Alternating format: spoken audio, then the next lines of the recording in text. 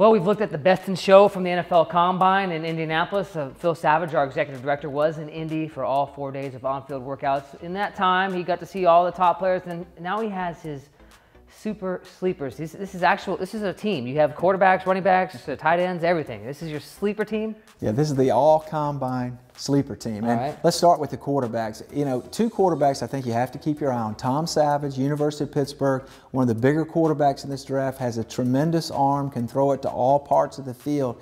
He's a player to monitor. And then how about Connor Shaw from South Carolina, measured in a shade over 6 feet, a shade over 205 pounds.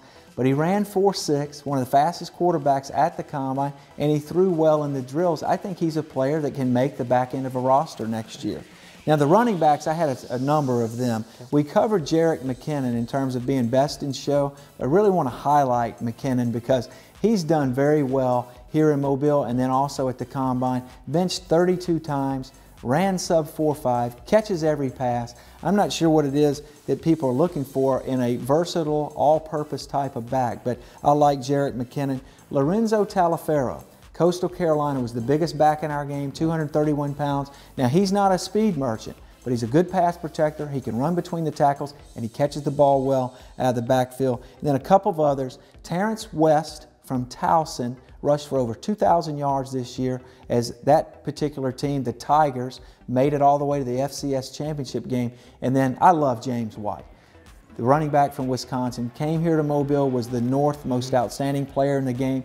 All he does is produce, had 4,000 plus yards at Wisconsin, shows up at the Combine, just does everything he's asked to do, very efficient. I think he'll find a place in the league next year. Tight end wise, Crockett Gilmore, Colorado State, showed up here midweek during Senior Bowl week, shows up at the Combine, catches the ball well, 6'5 plus, 252 pounds. He's got some room to grow. I think people see an upside with him. And then how about a couple of receivers and a couple of offensive linemen to round out this offensive all-Combine team. Kevin Norwood from Alabama has been seen as a possession receiver his whole career. Can't run. Runs high 4.4s at the Combine, catches every pass thrown to him. And then Albert Wilson, a name that Bama fans may remember. He's from Georgia State. He had a 97-yard kickoff return against Alabama when the Tide rolled the Panthers 63-7. But Albert Wilson's now a senior. He runs low 4.4s. He's got a chance as a slot receiver and return specialist in the NFL. Couple linemen.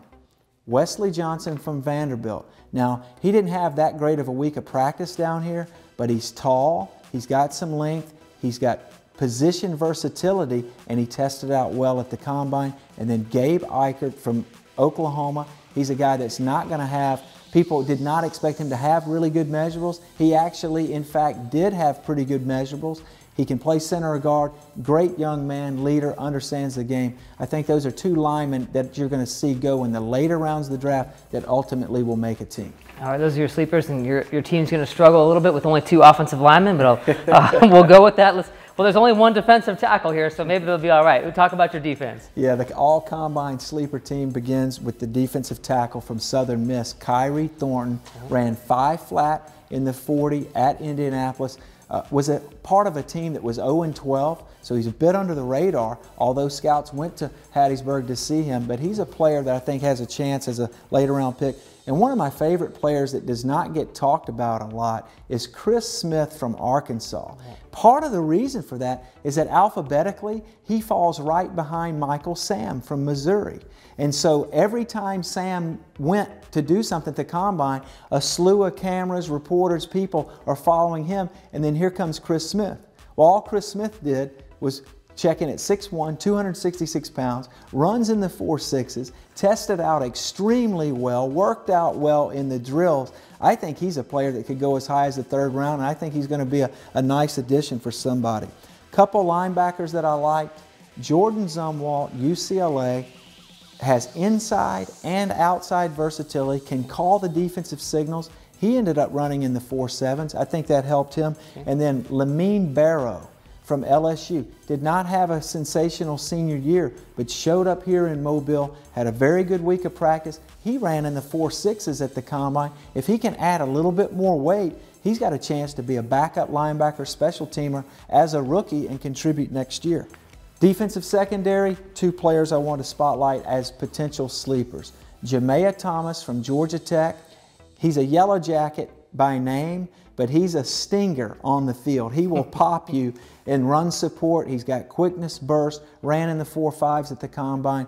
Really a nice player as a combination safety, nickel cover type of player. And then Jalen Watkins, one of my favorite players from our game here at the Reese's Senior Bowl. He was actually moved from corner to safety and then played in the slot at Florida because the underclassmen juniors, Luchez Purifoy and Marcus Roberson, were seen as being better athletes or faster.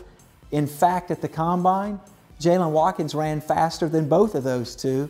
He's got excellent ball skills, understands leverage, angles. I think he's got a future in the NFL. It's probably a mid to late round pick, but you're going to see him on a field next year for somebody because of his understanding of the game. He's used to being the second fiddle. I mean, his half-brother is Sammy Watkins, and he outran him too.